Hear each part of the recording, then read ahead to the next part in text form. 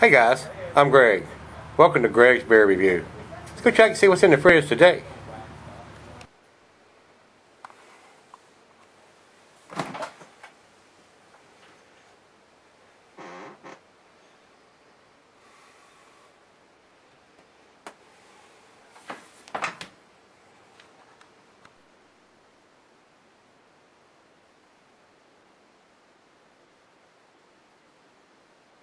Alright guys, thanks for stopping by Greg's Beer Review today. Today's beer is from Coopers Brewery. This is their best extra stout. So we'll see how best it is, huh? This comes out of the Coopers Brewery out of Australia. It is their foreign/export stout.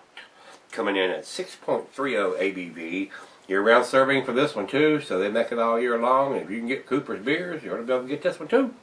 Food pairings in general, the suggestion is chocolate. It's a dessert type beer, and the meat, it says smoked meat and grilled meat. So glassware, pint, mug, snifter, oversized wine, tulip. I got the Duvel glass here. That's what I'm going to use today. I like using that for the stouts and the porters. And it said it can be sold for extended periods under the proper conditions, but it's only 6.30, so I wouldn't keep it more than a year or two. So this is twisty. Keep forgetting about these Coopers.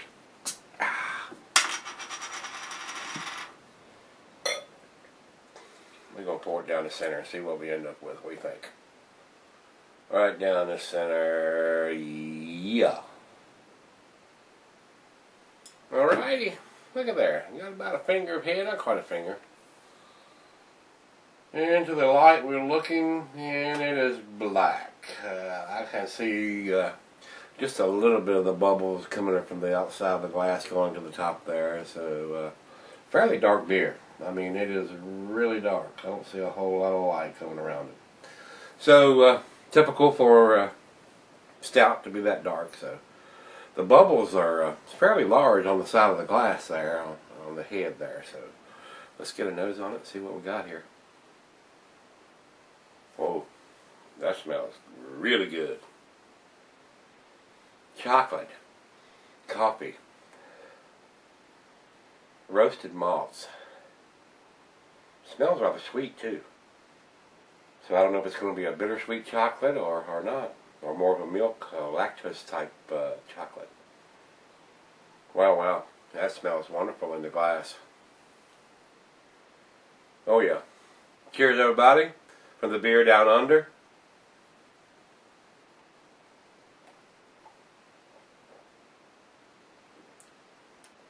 Oh yeah. Oh yeah, oh yeah.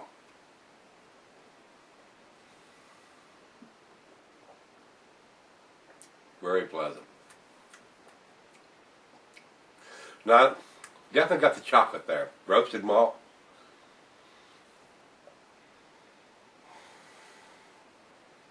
Maybe even a little tobacco there. Well, it's very appealing, very pleasing. Very nice smell. A little thin to me, a little thin on the taste, the mouthfeel.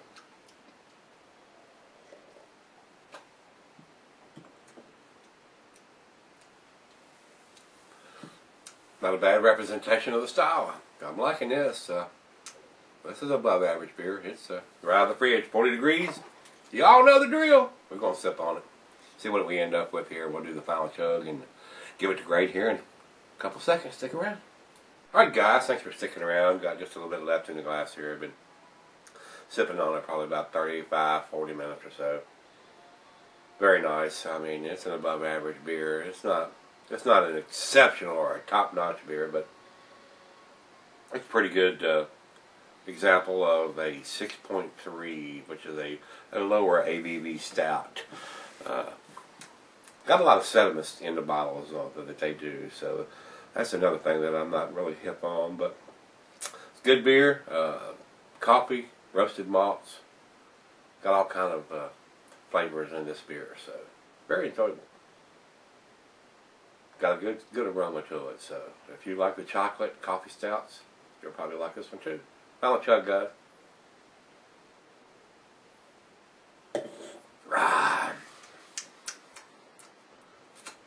That's pretty good. That's pretty good. If it didn't have all the sediment in it, it'd probably get an A. But with all that sediment in it, I'm not a big fan of all that sediment. So I'm gonna give it a B plus. It's a 7 on the scale tonight.